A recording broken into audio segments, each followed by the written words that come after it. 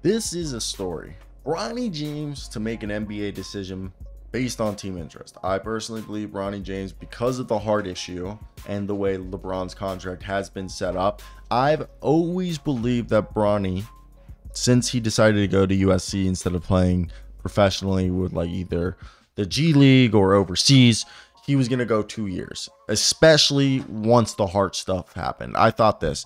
Bronny, because LeBron has one more year with the Lakers, he's telling the Lakers this year and next year are my last 2 years. All right.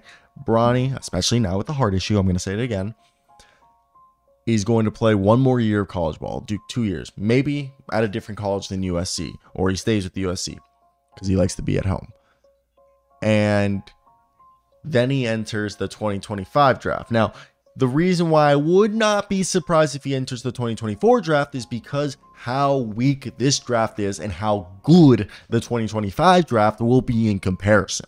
That's the big if right there. That's the big if. Now, contractually, LeBron easily can become a free agent this year because of the option. There's nothing holding him back there. So that allows Bronny, even if he were to be, up in the air, to know that he could have his dad play with him. The whole thing is Bronny right now, it's hard to tell what he is. Okay, when we look at the report, first off, we're hearing this from Adrian Wojnarowski that Bronny James will decide whether to enter the 2024 draft based on team interest as opposed to projected draft position. Or Rich Paul told ESPN's Adrian Wojnarowski that, quote, I don't value a young player getting into the lottery as much as I do getting him on the right team in the right developmental situation, end quote, said Paul. Paul added that the drafting Bronny James doesn't automatically mean landing LeBron James in free agency. Quote, LeBron wants Bronny to be his own man, end quote, added Paul. As you guys know, Bronny James is averaging 5 points, 2.8 assists, 2.8 rebounds, 2.4 assists, while shooting 37% from the field on 5 attempts a game, 27.5% from 2.5 three-pointers a game, 62% from the free throw line, 3 rebounds, like I said, and just under a steal. And for me right now, when you look at this, okay, Bronny James does show he has athleticism. Like the guy has enough athleticism to jump out the gym. And he does have NBA-ready defense. The guy, just from his defensive value alone, if he was not LeBron James' son, he would get at least Summer League second round consideration because his defense. He really tries, first off, on both ends of the court as a hustle player, he gives off, but he's really good on his off-ball defensive rotations and just understanding how to read the game, and knows how to play within a team setting. And he makes reads and uses athleticism to jump the passing lanes, chase down blocks, and be a good weak side help defender. Along with that, the guy's actually strong. Like he's built like a running back, and he's able to go out and, take the punishment as an inside out guy. Obviously, he's not going to be in the post, but he basically has the physical traits you want from a defensive player. Sadly, a lot of those physical traits that he shows on the defensive side do not translate offensively. Offensively, he's got a good handle to the ball, but he's not like a guard. He's got good vision, but he's not a guard. All right. At the college level, obviously, his lack of length and size are apparent, especially as a passer and a scorer. He doesn't have the height or the length that his dad has, or like someone like who's a big guard, LaMelo Ball, or even Lonzo Ball. Like he doesn't see can't see that. And nor is he as creative as a Steph Curry, as a Tyrese Maxey, as a you name it.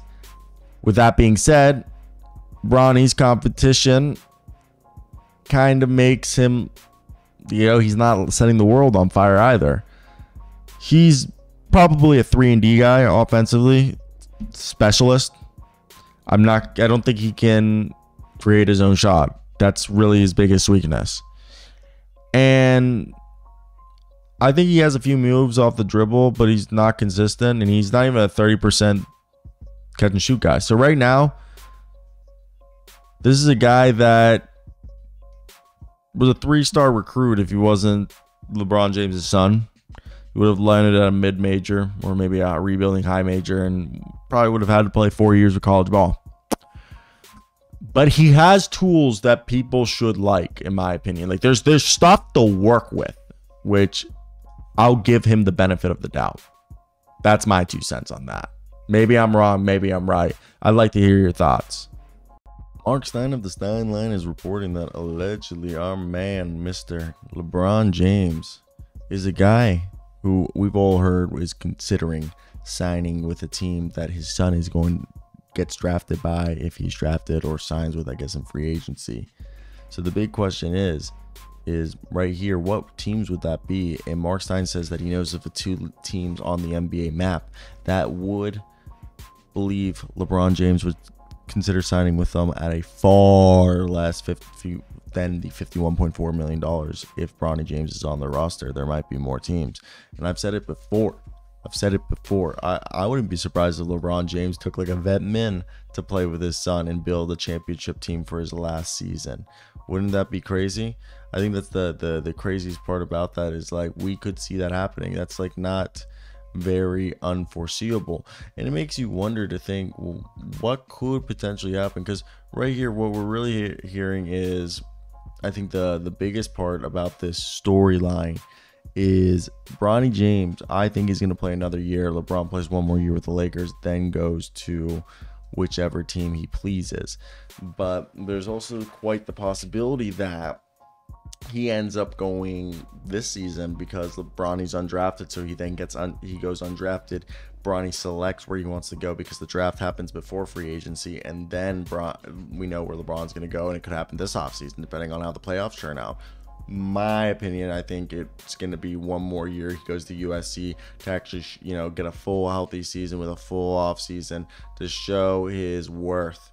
And then I think that's when it'll get interesting, and we'll see if this kind of reign that we've seen LeBron in Los Angeles will come to the end, or will the Lakers somehow snag LeBron James' son, Bronny James. Now, I do believe, again, going to reiterate, I think a team, honestly, I think he's either going to go to Dallas, Miami, New York Knicks, back to Cleveland, or stay in LA. Those are the options. Either Dallas or the Knicks are the 2 teams that he hasn't played for that I think either Dallas because Mark Cuban, no income tax, and it's just always been talked about. And then Miami because, it seems like he likes to go back to places where he's been before. New York because, he loves the idea of playing for historic franchises. And then Cleveland, of course, would be crazy to have his son play there. Finish it where it all started, go back for a 3rd time.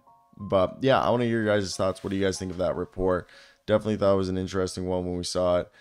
And yeah, I want to hear your guys' opinions. Shout out Mark Stein for this report. Like, comment, subscribe. That's basically going to be it for me today, guys. I hope you guys do have a great day. Peace.